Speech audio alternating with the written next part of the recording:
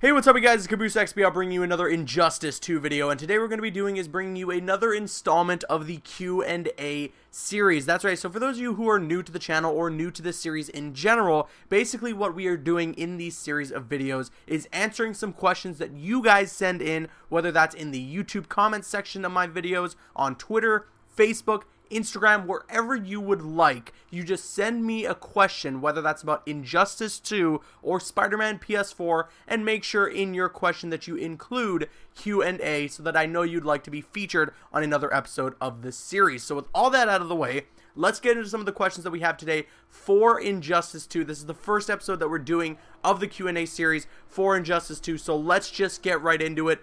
First question coming from T-Machine97, and he says, Q&A, do you think we will see the main universe heroes again in Injustice 2, or just the alternate hero ones with evil Superman, evil Wonder Woman, etc.?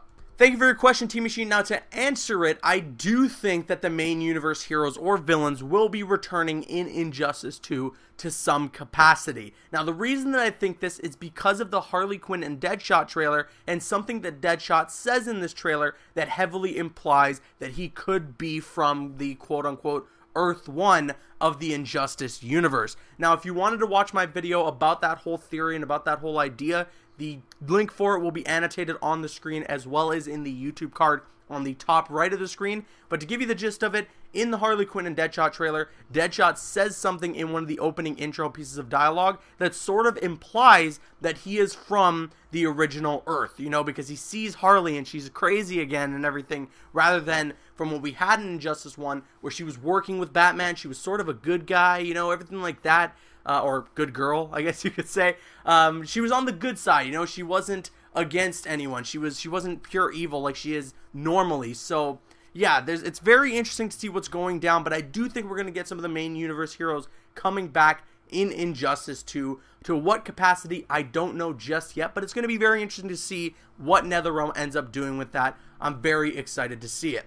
Now, the next question comes from YouTube again, and this is from Jason Martinez, and he says, do you think it would be better to have Arsenal in Injustice 2 instead of Green Arrow so we can have Red Hood and the Outlaws? Now, I don't want to jump the gun and say Red Hood is confirmed, but I do want to answer your question about Arsenal and Green Arrow and whether or not we should have Arsenal over Green Arrow. And my answer really is no. I don't think we're going to get Arsenal over Green Arrow, nor do I think that that would be a good idea. And I think that's solely because if we get Green Arrow, we can get the best of both worlds all through the gear system. One of the best things about the gear system right now that's going for it, that has me most optimistic about it, is that some of the gears that you can get, or some of the things that you can get for your characters to customize them, actually look like alternate costumes for those characters. So imagine we get a set, if Green Arrow ends up getting confirmed, we get a set for Green Arrow that basically is Arsenal. You know, it's a completely red getup. He gets a red bow and arrow and everything like that,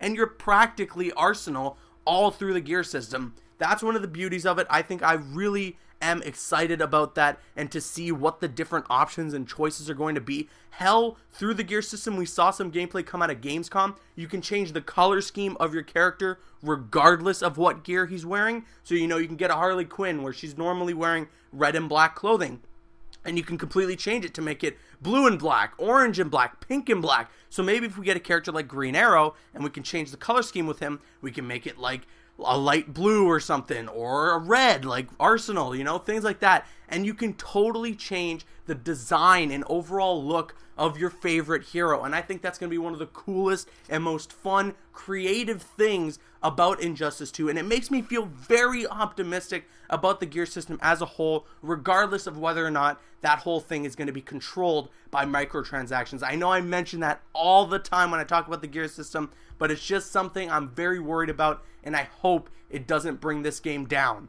The next question comes from Jack the Amazing Spider-Man 2, or Jack TASM2, and this is also from YouTube, and he says, Q&A, hey Caboose, with the Wonder Woman and Justice League films coming out next year, do you think it's possible if the movie costumes will be alternative skins in Injustice 2? Now, I've talked about alternate skins in Injustice 2 and how exactly it could work and what I think it's going to be.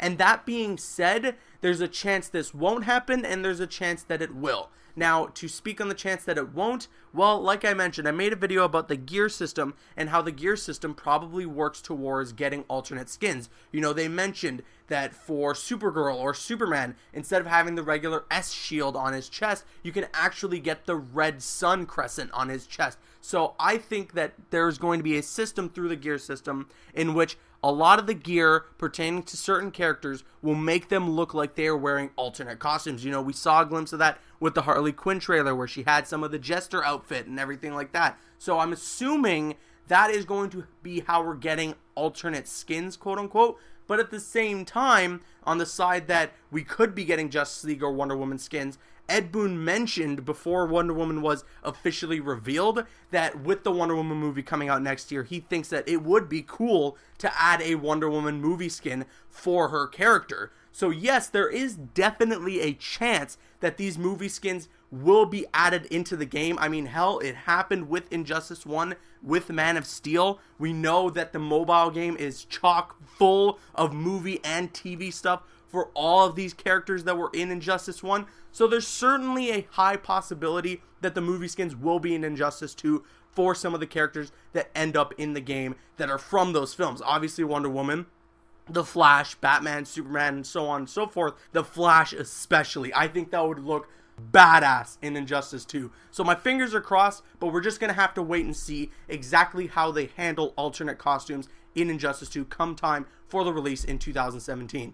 Now, the runner-up on questions that we got today for Injustice 2 comes from Twitter, and it is from Ramiro Garcia, and his Twitter @ is Rami3100. I'm sorry if I'm pronouncing your name wrong. Please let me know if I did. But his question is, Q&A, do you think with the Flash series returning soon that the Flash and Captain Cold will be revealed at about the same time? So for those of you who don't know, the Flash Season 3 is just around the corner. I believe it is airing in October, in the first week of October, so it definitely makes sense that Captain Cold and the Flash would be revealed around that time. Hell, you know, talking about alternate skins and stuff like that, there could be a moment in the trailer where he's showing off some of the gear system. You know how each trailer, it kind of flashes through some of the different gears that some of these characters can wear? Wow, it flashes through. I totally unintentionally said a pun there, but I'm going to keep going with it. But yeah, it's flashing through some of the gear that each character has, and hell, it could show off that some of the stuff you can get for the Flash is like the TV costume. That would be really cool. That would be extremely interesting. Or, you know, he could look like one of his villains. He could look like Zoom. He could look like the Reverse Flash, something like that.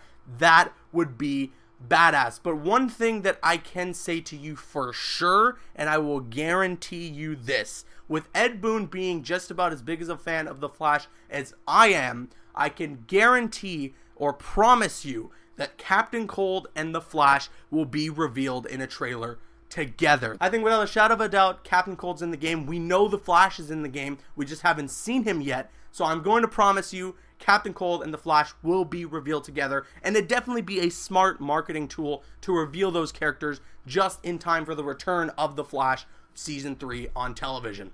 And now the last question of the day also comes from Twitter, and this is from Jurassic Luna, aka, or his at least, is Garrick L28. I'm totally butchering that, and I apologize. Please, I'm sorry, forgive me. But he asks, Q&A, do you think there will be exclusive gear you get from playing the mobile game Injustice 1 or Injustice 2 Mobile if they end up coming out with an Injustice 2 Mobile? Now, one thing that I'm going to definitely say is whether they're coming out with an Injustice 2 or Injustice 1, like whether they're sticking with Injustice 1 Mobile and just continuously upgrading it, or whether or not they're going to come out with a new mobile game, we're probably going to get some exclusive gear by playing the mobile game. You know, they did a similar thing with Injustice 1 for unlocking some exclusive skins. You have to do certain things in the mobile game. I mean, granted, they ended up releasing these skins anyways, but that was way down the line. So yeah, I'm definitely going to expect that they're going to do some form of cross-promotion because they obviously want more people to play these mobile games.